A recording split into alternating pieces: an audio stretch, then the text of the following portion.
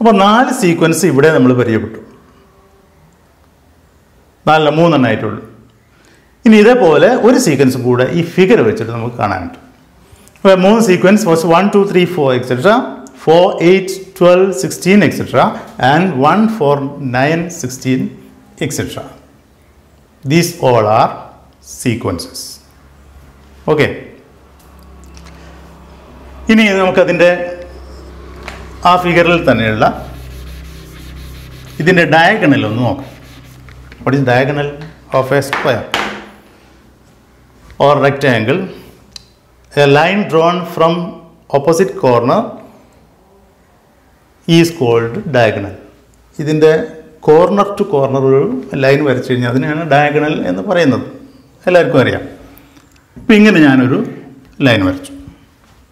See, now we know that the angle between each side of a square will be 90 degree. അറിയാലോ, ഇത് square ആവുന്നത് തന്നെ എപ്പോഴാണ്? 90 degree angle ഉണ്ടാകുമ്പോഴാണ്. ഇതിൻ്റെ angle 90 degree അല്ലെങ്കിൽ എന്ത് സംഭവിക്കും? സി, ഈ ആംഗിൾ 90 ഡിഗ്രി അല്ല, പക്ഷേ 4 സൈഡും ഈക്വലാണ്. അപ്പോൾ ഇവിടെ ആംഗിൾ 90 ഡിഗ്രി അല്ലെങ്കിൽ it is not A square. So four A square the condition is the angle should be 90 degree. ഇതിനെ നമ്മൾ എന്ത് പറയും? ഇറ്റ് ഈസ് എ റോംബസ് അല്ലെങ്കിൽ സമഭുജ സാമാന്തരികം എന്ന് പറയും. അപ്പോൾ ആംഗിൾ ഇങ്ങനെ നിവർന്ന് വരുമ്പോഴാണ് അത് സ്ക്വയർ ആയിട്ട് മാറുന്നത്. So when we draw A diagonal, the angle between these 2 sides R 90 degree. The length of one side is 1 centimeter, this side also 1 centimeter. Then we can easily find the length of the diagonal. How? എങ്ങനെയാണ് ഇതിൻ്റെ length കണ്ടുപിടിക്കുക? There we are recalling our previous theorem, Pythagoras theorem. ഓർക്കുന്നില്ലേ? എന്താണ് Pythagoras theorem? Pythagoras theorem എന്താണെന്ന് നമ്മൾ നിർബന്ധമായിട്ടും എല്ലാവരും അറിഞ്ഞിരിക്കും. അതറിയാത്തവരുണ്ടാവില്ല എന്ന് വിചാരിക്കുന്നു. ഉണ്ടെങ്കിൽ അവർക്ക് വേണ്ടിയിട്ട് ചെറിയ സെഷൻ. അപ്പോൾ എന്താണ് പൈതഗോറസ് തിയറം? ഇത് ഒരു റൈറ്റ് ആംഗിൾ ട്രയാങ്കിൾ അല്ലെങ്കിൽ മട്ടത്രികോണത്തുമായിട്ട് ബന്ധപ്പെട്ടതാണ്. നിങ്ങൾ ഏത് മട്ടത്രികോണവും എത്ര വലുപ്പത്തിൽ വരച്ചാലും, സാധാരണ മട്ടത്രികോണത്തിനും ഏത് ത്രികോണത്തിനും 3 സൈഡുള്ളത്. ഒന്നൊരു വലിയ സൈഡ്, ഈ സൈഡിന് നമ്മൾ ഹൈപ്പോട്ടന്യൂസ് അല്ലെങ്കിൽ കർണം എന്ന് പറയും. ഹൈപ്പോട്ടന്യൂസ്. ഓക്കെ, ഇനി രണ്ടാമത്തെ ഇത് ഏറ്റവും വലുത്. ഈ 90 ഡിഗ്രി ആംഗിളിന് എതിരെയുള്ള വശമാണിത്. ഒരു ട്രയാങ്കിളിൻ്റെ 3 ആംഗിളുകളുടെയും സം നമുക്കറിയാം 180 ഡിഗ്രിയാണ്. അപ്പോൾ അതിൽ ഒന്ന് 90 ഡിഗ്രി ആകുമ്പോൾ ബാക്കി 2 കൂടെ കൂട്ടിയാൽ 90 ഡിഗ്രിയേ വരുള്ളൂ. ഓക്കെ, അപ്പോൾ ഓരോ സൈഡും ഓരോ ആംഗിളിൻ്റെയും ഓപ്പോസിറ്റുള്ള സൈഡ് ആംഗിളിൻ്റെ വലുപ്പത്തിനനുസരിച്ച് വലുതാവും. ഇത് ഏറ്റവും വലിയ ആംഗിളാണ് ഈ ട്രയാങ്കിളിൽ. അതിൻ്റെ ഓപ്പോസിറ്റ് സൈഡ് ഹൈപ്പോട്ടന്യൂസ്, ട്രയാങ്കിളിൻ്റെ ഏറ്റവും വലിയ സൈഡ്. പിന്നെയുള്ളൊരു ബേസ്, ഒരു ഹൈറ്റ്, ഒരു പെർപെൻഡിക്കുലർ സൈഡ്. ഏത് ട്രയാങ്കിൾ എടുത്തു കഴിഞ്ഞാൽ, ഈ റൈറ്റ് ആംഗിൾ ട്രയാങ്കിൾ എടുത്തു കഴിഞ്ഞാലും ഇതിൻ്റെ ലെങ്ത്ത്, ഇവിടുന്ന് ഇതുവരെയുള്ള ലെങ്ത്ത്, ഞാൻ ഒരു ട്രയാങ്കിൾ ഒരു പേര് കൊടുക്കാം, ABC. AB എന്നത് ഒരു ചെറിയ വശം, BC എന്ന് പറഞ്ഞാൽ അതിനേക്കാളും ചെറിയ മറ്റൊരു വശം, ഹൈപ്പോട്ടന്യൂസ് ഏറ്റവും വലിയ വശം.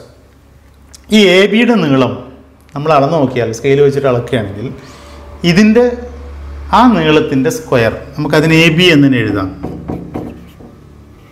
ആ നീളത്തിൻ്റെ സ്ക്വയറിന് മറ്റേ ചെറിയ വശം BCയുടെ സ്ക്വയർ, ആ സ്ക്വയറും കൂടെ കൂട്ടിക്കഴിഞ്ഞാൽ നമുക്ക് കിട്ടുന്നത് ഈ ഹൈപ്പോട്ടന്യൂസ് എന്ന കർണം എന്ന് വിളിക്കുന്ന A മുതൽ C വരെയുള്ള അതിൻ്റെ സ്ക്വയറിൻ്റെ ഈക്വലാണ്. ക്ലിയറാണ്? ഇതാണ് പൈതഗോറസ് തിയറം പറയുന്നത്. ഈ ലെങ്ത്തിൻ്റെ സ്ക്വയർ എന്തിൻ്റെ ലെങ്ത്തിൻ്റെ സ്ക്വയറുകളുടെ സമ്മിന് തുല്യം. ഇത് ഈ 2 സ്ഥലത്തെയും ലെങ്ത്തിൻ്റെ സ്ക്വയറും കൂടെ ആഡ് ചെയ്ത് കിട്ടുന്നതിന് തുല്യമാണിത്. ഇതിനെ നമുക്കൊരു ചിത്രം വരച്ചിട്ട് വേണം നമുക്ക് സൂചിപ്പിക്കാം. നോക്കുക, ഇങ്ങനെ ഇതാണ് റൈറ്റ് ആംഗിൾ ട്രയാങ്കിൾ. ഞാൻ ഈ ലെങ്ത്തിൽ ഞാനൊരു സ്ക്വയർ, നമ്മൾ നേരത്തെ പറഞ്ഞ സ്ക്വയർ ഇല്ലേ, ഒരു സ്ക്വയർ വരയ്ക്കുകയാണ്. ഇതാ ഇങ്ങനെ ഒരു സ്ക്വയർ വരച്ചു.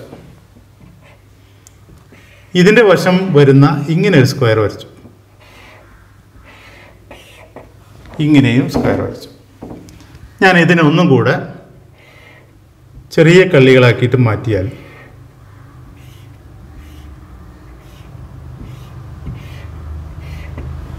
ഇതിൽ എത്ര സ്ക്വയർ ഉണ്ടോ, ഇതൊക്കെ സ്ക്വയർ ആണെന്ന് സങ്കല്പിക്കുക. ആ എണ്ണം സ്ക്വയറുകൾ ഇവിടെയും ഉണ്ടാവും എന്നാണ് പറയുന്നത്. അതായത് ഇതിൻ്റെ വലുപ്പത്തിന് കൃത്യമായ വലുപ്പമുള്ള എത്ര സ്ക്വയർ, ഇതൊക്കെ ഈക്വൽ ആയിരിക്കണം. ഞാനിപ്പോൾ വരച്ചപ്പോൾ ഈക്വൽ ആയിട്ട് വന്നിട്ടില്ല.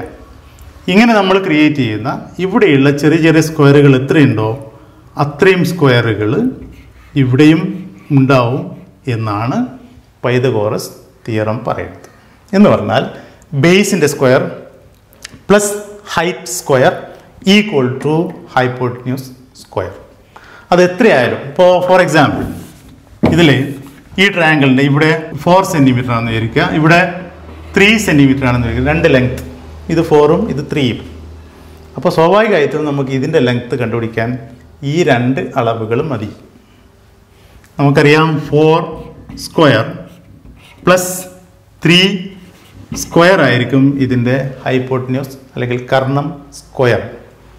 ഇതിൻ്റെ വലിയ എത്ര കിട്ടും? 16 പ്ലസ് 4 സ്ക്വയർ 4 × 4 3 സ്ക്വയർ 9.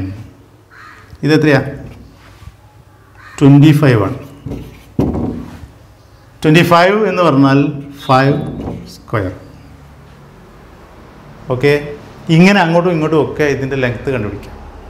അപ്പോൾ 3 സ്ക്വയർ പ്ലസ് 4 സ്ക്വയർ എന്തായിട്ട് മാറി? 5 സ്ക്വയർ. ഈ ഒരു കൺസെപ്റ്റ് ഉപയോഗിച്ചിട്ടാണ് എൻജിനീയേഴ്സ് മട്ടം അല്ലെങ്കിൽ ആംഗിൾ 90 ഡിഗ്രി പിടിക്കുന്നത്. നിങ്ങൾക്ക് അറിയാം, 3 ലെങ്ത്ത് ഇങ്ങോട്ടും 4 ലെങ്ത്ത് ഇങ്ങോട്ടും എടുത്താൽ ഇതിൻ്റെ ഡിസ്റ്റൻസ് എത്രയായിരിക്കണം? Should be 5. എത്രയാണെങ്കിലും, മീറ്റർ ആണെങ്കിൽ എടുക്കുന്നത് മീറ്റർ, സെൻറ്റിമീറ്റർ ആണ് എടുക്കുന്നതെങ്കിൽ സെൻറ്റിമീറ്റർ. ഓക്കെ, ഇങ്ങനെയാണ് മട്ടം പിടിക്കുന്നത്. ഇത് പൈതഗോറസ് കൺസെപ്റ്റ് ഉപയോഗിച്ചിട്ടാണ് അങ്ങനെ ചെയ്യുന്നത്. അപ്പോൾ ബേസിക്കലി ഇത്രയേ ഉള്ളൂ. ഏതൊരു മട്ടത്രികോണം അല്ലെങ്കിൽ റൈറ്റ് ആംഗിൾ ട്രയാങ്കിൾ ആണെങ്കിലും അതിൻ്റെ base square plus height square, അതായത് ഈ ഭാഗത്തിൻ്റെ ലെങ്ത്തിൻ്റെ സ്ക്വയറും ഇതിൻ്റെ ലെങ്ത്തിൻ്റെ സ്ക്വയറും കൂടി ആഡ് ചെയ്താൽ കിട്ടുന്നത് ഹൈപ്പോട്ടന്യൂസ് സ്ക്വയർ ആയിരിക്കും. ഓക്കെ, അപ്പോൾ സ്ക്വയർ ഉള്ള സാധനം നമ്മൾ കണ്ടുപിടിക്കുന്നത് എങ്ങനെയാണ്? ഇപ്പോൾ ഹൈപ്പോട്ടന്യൂസ് നേരത്തെ ഞാൻ പറഞ്ഞില്ലേ, ഹൈപ്പോട്ടന്യൂസ് ഈക്വൽ ടു, അപ്പോൾ എന്തായിട്ട് മാറും? ഇപ്പോൾ ഇവിടെ നേരത്തെ പറഞ്ഞ പോലെ 3ഉം 4ഉം ആണെങ്കിൽ ഇതിൻ്റെ സ്ക്വയർ 4 സ്ക്വയർ പ്ലസ് 3 സ്ക്വയർ ആണെങ്കിൽ ഹൈപ്പോട്ടന്യൂസ് അല്ലെങ്കിൽ കർണം സമം റൂട്ട് ഓഫ്, ഇത് സ്ക്വയർ ആണ് ഇത് മൊത്തം എങ്കിൽ root of 4 square plus 3 square equal to root 16 plus 9 equal to root 25 equal to 5 എന്ന് നമ്മൾ കണ്ടുപിടിക്കുന്നു. അതായത് 25ൻ്റെ സ്ക്വയർ റൂട്ട്, 5ൻ്റെ സ്ക്വയറാണ് 25, അപ്പോൾ 25ൻ്റെ സ്ക്വയർ റൂട്ട് 5 എന്ന് കിട്ടി. ഇങ്ങനെയാണ് ഹൈപ്പോട്ടന്യൂസ് കണ്ടുപിടിക്കുക, കർണം കണ്ടുപിടിക്കേണ്ടത്. അപ്പോൾ ബേസിക്കലി മനസ്സിലാക്കേണ്ടത് എന്താ? ഏതൊരു മട്ടത്രികോണത്തിൻ്റെയും ചെറിയ രണ്ട് വശങ്ങളുടെ ലെങ്ത്തിൻ്റെ സ്ക്വയർ ആഡ് ചെയ്താൽ കിട്ടുന്നത് അതിൻ്റെ കർണത്തിൻ്റെ സ്ക്വയറിന് തുല്യം. അങ്ങനെ വരുമ്പം ഇതിൻ്റെ ലെങ്ത്ത് നമുക്ക് ഇവിടെ വെച്ച് കാണാമല്ലോ. Base square 1 square plus again 1 square is equal to diagonal square. ഇതിൻ്റെ ലെങ്ത്ത് എത്രയാണോ അത് കിട്ടുന്നത് ഇങ്ങനെയാണ്. അപ്പോൾ diagonal equal to diagonal square equal to 1 square plus 1 square. What is 1 square? എത്രയാ? 1 ഇൻറ്റു 1, 2 ആവോ? പലർക്കും അത് 2 ആയി മാറാറുണ്ട്. 1 square 1 into 1 which is 1. So 1 plus 1 equal to 2. So diagonal square or hypotenuse square equal to 2, then diagonal equal to ഒന്നിൻ്റെ square ആണ് 2 എങ്കിൽ അത് ഏതായിരിക്കും ആ സംഖ്യ? Root of 2. ഒരു സംഖ്യയുടെ സ്ക്വയർ വർഗ്ഗമാണ് നമ്മൾ തന്നിട്ടുള്ള 2 എങ്കിൽ ഏതായിരിക്കും ആ സംഖ്യ? റൂട്ട് 1. ഫോർ എക്സാമ്പിൾ, ഒരു സംഖ്യയുടെ വർഗ്ഗമാണ് 4, അല്ലെങ്കിൽ വേണ്ട, ഒരു സംഖ്യയുടെ വർഗ്ഗം 9. ഏത് സംഖ്യയുടെ വർഗ്ഗം? 3യുടെ വർഗ്ഗം. Okay, square of A number is 9, then which number is that എന്ന് ക്വസ്റ്റ്യൻ ചോദിച്ചു കഴിഞ്ഞാൽ ആ നമ്പർ 3ൻ്റെ സ്ക്വയർ മാത്രമേ 9 ആവുള്ളൂ. വേറെ ഏതെങ്കിലും നമ്പറിൻ്റെ സ്ക്വയർ 9 ആവുമോ? ഒരു നമ്പറും കൂടെ ഉണ്ട്, അത് നമുക്ക് പിന്നീട് പഠിക്കാം. ഇപ്പോൾ ഇങ്ങനെ മനസ്സിലാക്കിയാൽ മതി. ഓക്കെ, അപ്പോൾ ഡയഗണൽ സ്ക്വയർ ഈക്വൽ ടു 2 എങ്കിൽ diagonal equal to square root of 2. അപ്പോൾ ഇതിൻ്റെ ഇവിടെ എന്തായി? Diagonal square root of 2. ഇതേപോലെ ഇവിടെ ഉണ്ടല്ലോ, ഇതിൻ്റെയും ഡയഗണൽ നമുക്ക് കാണാം. അപ്പോൾ നേരത്തെ കണ്ടുപിടിച്ച പോലെ തന്നെ ഡയഗണൽ സ്ക്വയർ ഇതിനൊക്കെ പകരം എന്തായിട്ട് മാറി? 2 square plus 2 square. What is 2 square? 2 into 2, 4 plus 4 equal to root 8. 8 ആണ്, റൂട്ട് അല്ല, 8. Then diagonal equal to root 8. Next one more. The third one, diagonal equal to ഏതൊക്കെയാ? Diagonal square equal to 3 square plus 3 square equal to എത്രയാ? 3 square 3 into 3 9 plus again 9 equal to 18. Then diagonal equal to root 18. അപ്പോൾ 3 എണ്ണത്തിൻ്റെ നമ്മൾ കണ്ടു. അതിൻ്റെ സീക്വൻസും കൂടെ നമുക്കിവിടെ എഴുതാം. ഇതിൻ്റെ താഴെ ഏതൊക്കെയാ?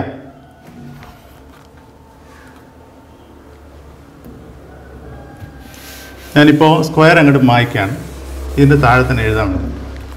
അപ്പോൾ ആദ്യത്തെ ഡയഗണൽ, അപ്പോൾ നേരത്തെ നമ്മൾ എഴുതിയത് ഒന്നുകൂടി, ഇത് സൈഡ്സ്, ഇത് പെരിമീറ്റർ, സൈഡ്സ് വശങ്ങൾ, പെരിമീറ്റർ ചുറ്റളവുകൾ, പിന്നെ എന്താ എഴുതിയത്? ഏരിയ അല്ലെങ്കിൽ പരപ്പളവ്. ഏതൊക്കെയാ? 1, 4, നേരത്തെ ഒന്നുകൂടി എഴുതാം, 9, 16 എക്സെട്ര. നൗ ഡയഗണൽ അല്ലെങ്കിൽ വികരണങ്ങൾ ഏതൊക്കെ? നമ്മളിപ്പോൾ കണ്ടുപിടിച്ച ആദ്യത്തതിൻ്റെ എവിടെ പോയി?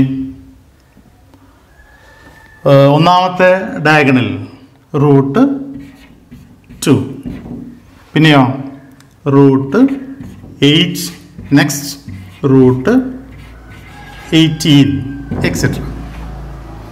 അപ്പോൾ ഇതും ഒരു സീക്വൻസ് ആണോ എന്നാണ് നമ്മൾ നോക്കേണ്ടത്. ഇത് ഞാൻ നേരത്തെ മുകളിലേക്ക് എഴുതിയിട്ടുണ്ട്, അതുകൊണ്ട് ഇവിടെ മായ്ക്കുന്നു. നമ്മൾ ഈ കാണുന്നത് റാഡിക്കൽസ് ആണ്. Root 2, root 8, root 18. ഈ റൂട്ട് 2 റൂട്ടിന് അതവിടെ നിൽക്കട്ടെ. റൂട്ട് 8ന് ഞാനൊന്ന് മാറ്റി എഴുതാം. Root 8 equal to root of 8നെ factorise ചെയ്ത് എഴുതുമ്പം അല്ലെങ്കിൽ ഘടകങ്ങളാക്കുമ്പം എങ്ങനെയാണ് ഘടകങ്ങളാക്കുന്നത്? ലീസ്റ്റ് നമ്പർ, ഈവൺ നമ്പർ ആയതുകൊണ്ട്, ഇരട്ട സംഖ്യ ആയതുകൊണ്ട് 2 കൊണ്ട് ഫാക്ടർ ചെയ്തു. അപ്പോൾ എത്ര കിട്ടി? 4. അഗെയിൻ 2. 4ൽ എത്രയാ? 8ൽ എത്ര? 2 ഉണ്ട്, 4 കിട്ടി. 4ൽ എത്ര? 2 ആ? 2. അപ്പോൾ 2 into 2 into 2 ആണ് 8. ഓക്കെ, അപ്പോൾ ഇതിനെ 2 ഇൻറ്റു 2 ഇൻറ്റു 2 എന്ന് എഴുതി. എന്തിനാ എഴുതിയേ? ഇതിനൊന്ന് രൂപം മാറ്റിയിട്ട് എഴുതാൻ പറ്റുമോ നോക്കാൻ വേണ്ടിയിട്ടാണ്. അതുകൊണ്ട് അങ്ങനെ എഴുതണോ എന്ന് ചോദിക്കുന്നത് എന്തിനാ? ഇതൊരു സീക്വൻസ് ആണോ എന്ന് ചെക്ക് ചെയ്യാൻ വേണ്ടിയിട്ട്. അപ്പോൾ റൂട്ട് 8നെ നമ്മൾ ഇങ്ങനെ എഴുതുമ്പോൾ റൂട്ട് ഓഫ് 2 ഇൻറ്റു 2 4 ആണ്. 4 സ്ക്വയർ റൂട്ട് ഞാൻ സെപ്പറേറ്റ് ചെയ്തിട്ട് എഴുതാം. ഇങ്ങനെ എഴുതാം. റൂട്ടിൻ്റെ ഉള്ളിൽ നിന്നും ഇങ്ങനെ ഇൻറ്റു മാർക്കുള്ള മൾട്ടിപ്ലിക്കേഷൻ ആണെങ്കിൽ അത് നമുക്ക് സെപ്പറേറ്റ് ചെയ്തിട്ട് മാറ്റി എഴുതാം. റൂട്ട് 4 ഇൻറ്റു റൂട്ട് 2 എന്ന് മാറ്റി എഴുതാം. That is equal to we can write root 4 as 2 into root 2. അപ്പോൾ റൂട്ട് 8നെ മറ്റു രൂപത്തിൽ എഴുതുകയാണെങ്കിൽ 2 റൂട്ട് 2 എന്നും എഴുതാം. അതെങ്ങനെ എഴുതിയത്? റൂട്ട് 8നെ നമ്മൾ ഫാക്ടറൈസ് ചെയ്തിട്ട് ഘടകങ്ങളാക്കിയിട്ട് 2 ഇൻറ്റു 2 ഇൻറ്റു 2 എന്ന് എഴുതി. ഇങ്ങനെ എഴുതുമ്പോൾ 2 ഇൻറ്റു 2 4, 4 ഇൻറ്റു 2 8 തന്നെയാണ്. വിലയിൽ മാറ്റമൊന്നും വരുന്നില്ല. അപ്പോൾ root 8 equal to root of 2 into 2 into 2. ഈ 2 ഇൻറ്റു 2 മാത്രം സെപ്പറേറ്റ് എഴുതി. അപ്പോൾ റൂട്ട് 2 ഇൻറ്റു 2 4 ഇൻറ്റു റൂട്ട് 2. അപ്പോൾ റൂട്ട് 4 2 ഇൻറ്റു റൂട്ട് 2. അപ്പോൾ ഇവിടെ ഒരു സംശയം ഉണ്ടാവും, ഇവിടെ 2 ഇൻറ്റു മാർക്ക് വേണ്ടതെന്ന്. അപ്പോൾ റാഡിക്കൽ ചിഹ്നവും നമ്പറും ഒന്നിച്ച് എഴുതുമ്പം ഇത് വേണ്ട, വാരിയബിളിൻ്റെ സ്ഥാനത്താണ് റൂട്ട് 2 വരുന്നത്. അപ്പോൾ 2 റൂട്ട് 2 എന്ന് നമുക്കിതിനെ മാറ്റിയിട്ട് എഴുതാം. അപ്പോൾ നമ്മുടെ സീക്വൻസ് എന്തായി? ആദ്യത്തത് root 2, second one instead of root 8 2 root 2. ഇതിന് റൂട്ട് 8ന് പകരം 2 റൂട്ട് 2 എന്നാക്കി. ഇനി അടുത്ത റൂട്ട് 18 ആണ്. 18 നമ്മൾ ഇതേപോലെ ചെയ്യണം. 18 ഫാക്ടറൈസ് ചെയ്യും. അപ്പോൾ ഇതും ഈവൺ നമ്പറാണ്. ഈവൺ നമ്പർ ആകുമ്പം 2 കൊണ്ടാണ് തുടങ്ങേണ്ടത്. ഈവൺ നമ്പർ എല്ലാം 2 കൊണ്ട് ഫാക്ടർ ചെയ്യാം, ഘടകങ്ങളാക്കും. അപ്പോൾ ഇത്ര കിട്ടി 9. ഇത് ഓഡ് നമ്പർ. ഓഡ് നമ്പർ നമ്മൾ 2 കൊണ്ട് ഡിവൈഡ് ചെയ്യാൻ കഴിയില്ല. പെർഫെക്റ്റ് ആയിട്ട് ഡിവൈഡ് ചെയ്യാൻ കഴിയും, 4.5 കിട്ടും. പക്ഷേ പെർഫെക്റ്റ് ആയിട്ട് മാറ്റാനാണ് നമ്മൾ ഫാക്ടറൈസ് ചെയ്യുന്നത്. അപ്പോൾ വീണ്ടും ഇതിന് പൂർണ്ണവർഗം ആവുന്ന മറ്റൊരു സംഖ്യ അടുത്തത് 3 ആണ്. അപ്പോൾ 9ൽ എത്ര 3 ഉണ്ട്? 3. അപ്പോൾ റൂട്ട് 18 എന്ന് പറഞ്ഞാൽ നമുക്ക് എങ്ങനെ ചുരുക്കി എഴുതാം? 2 into root of 2 into 3 into 3. That is equal to, ഇവിടെ 3 ഇൻറ്റു 3 രണ്ടെണ്ണം ഒന്നിച്ച് വന്നാലാണ് റൂട്ടിൽ നിന്ന് പുറത്തേക്ക് പോകുന്നത്. അപ്പോൾ എന്തായിട്ട് മാറും? നമുക്ക് സെപ്പറേറ്റ് ചെയ്ത് എഴുതാം. റൂട്ട് 2 ഇൻറ്റു റൂട്ട് 9 അല്ലെങ്കിൽ 3 ഇൻറ്റു 3 തന്നെ എഴുതാം. That is equal to root 2 into 3. ഇതിനെ ഒന്നും സൈസാക്കി നമ്മൾ മാറ്റി എഴുതുമ്പം 3 റൂട്ട് 2 എന്ന് എഴുതും. അപ്പോൾ റൂട്ട് 18 എന്തായിട്ട് മാറി? 3 റൂട്ട് 2. അത് നമ്മൾ ഇവിടെ മാറ്റി എഴുതുമ്പം 3 റൂട്ട് 2. ഇപ്പോൾ ഇവിടെ നോക്ക്, ഇതൊരു സീക്വൻസ് ആണെന്ന് തോന്നുന്നില്ലേ? Root 2, 2 root 2, 3 root 2. അടുത്തത് എന്തായിരിക്കും? സ്വാഭാവികമായും 4 റൂട്ട് 2, ദെൻ 5 റൂട്ട് 2 എക്സെട്ര. ഇങ്ങനെ ഈ ഡയഗണലിൻ്റെ ലെങ്ത്ത് പോകുന്നു. So it is also A number sequence. ഡയഗണലിൻ്റെ sequence ആണ് റൂട്ട് 2, 2 റൂട്ട് 2, 3 റൂട്ട് 2 എക്സെട്ര. അപ്പോൾ ഇതൊക്കെ സീക്വൻസസ്, നമ്പർ ഓഫ് സീക്വൻസസ് ആണ് നമ്മൾ ഇതുവരെ ഡിസ്കസ് ചെയ്തിട്ടുള്ളത്. ഇനി അതിൽ നമ്മുടെ ടെക്സ്റ്റ് ബുക്കിലുള്ള ചില പ്രോബ്ലംസ് ഞാൻ നിങ്ങൾക്ക് തരാം. തരുന്ന നമ്പേഴ്സ് സീക്വൻസസ് ആണോ അല്ലേ എന്ന് പറയാനാണ് ഈ പ്രോബ്ലം. ഓക്കെ,